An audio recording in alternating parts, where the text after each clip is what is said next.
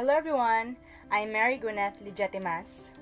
Today I feel blessed for Almighty God gives me another life to live in, and He gives me strength to answer my modules even if they're very hard to decipher. Even though there's a dire feeling inside of me because of our current situation that we couldn't be able to do what we usually do before this pandemic, I just try to act as if everything is alright because I really do believe that everything happens for a reason.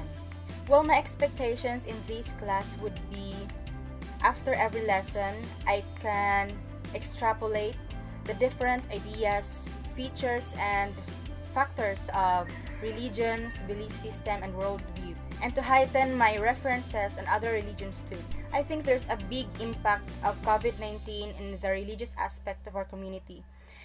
For the reason that, because of this crazy virus, a lot of us kids, and especially elders, wouldn't be able to go to church and attend masses since there's an invisible threat outside, and also of course our government wouldn't allow them because they're very vulnerable to the virus.